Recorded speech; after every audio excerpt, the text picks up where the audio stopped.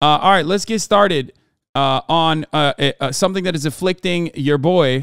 Aspect of this storm, with the rain now gone, there's a big mess left behind, and one of those biggest problems, Marla, is potholes. Right, and Fox 11's Christina Gonzalez, she's in Pomona, where potholes claim more than 24 vehicles this morning.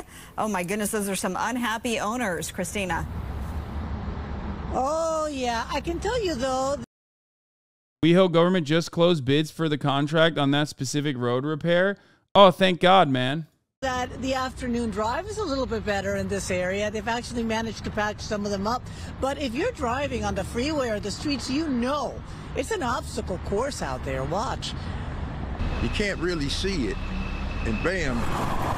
That sums up the average driver hitting potholes right now. Over 30 vehicles disabled on the 71 at the Holt exit near Pomona. Wait, what? Cars that had two flats, they needed to be towed because most cars come with spares, or the newest Wait a minute, what the fuck does that mean? cars don't even come with the spare, so it's a tow automatically. Caltrans fixing those 71 freeway potholes before afternoon rush hour, saying they're working nonstop with these rains. This is just... Ain't no way Kelly gets rain one time in the history of man, and y'all are bitching about potholes. We get 24/7. Dude, it's the same as fucking Texas. It's because all infrastructure is dog, right? All infrastructure in America, especially, is dog water across the motherfucking board, right? We'll get to this breaking news in a second, but which is fucking crazy. But let me just explain something to you. All infrastructure is like pretty fucking bad across the board in America for the exact same reasons. It's the same in like most other, Canada too. But the thing about LA that's like extra bad is that it's not built to even withstand a little bit of rain.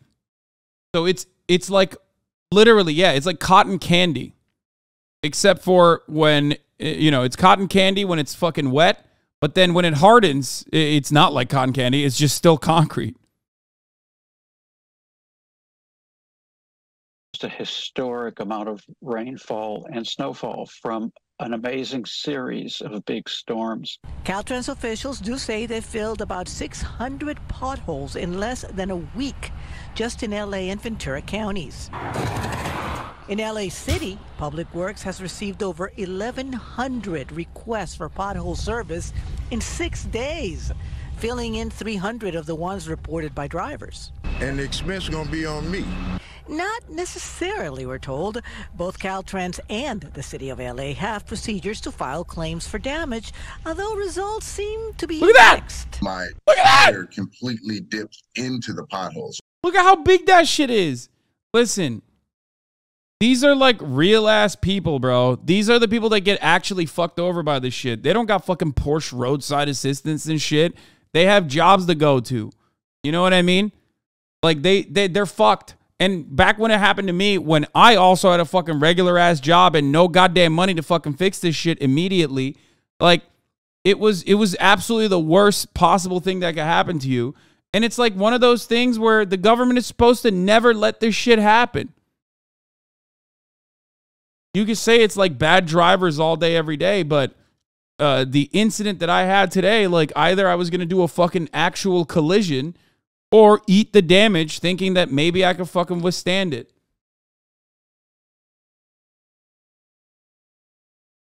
You know? It sucks. So this was a sinkhole, basically. Like yeah, he's right. All over the city. Like that's a baby one. Some of these are baby ones. He happens to be a key figure in the LA Central Area Neighborhood Council. I filled a city damage claim report form out and submitted it to the city clerk of the city of Los Angeles. They denied the claim. Yes, they denied the claim totally. What did they tell you?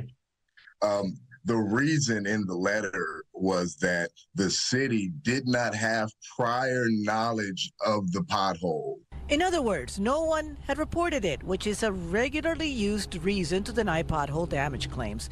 So it is important for people to report them. I think it's very important that people take advocacy and ownership of their community.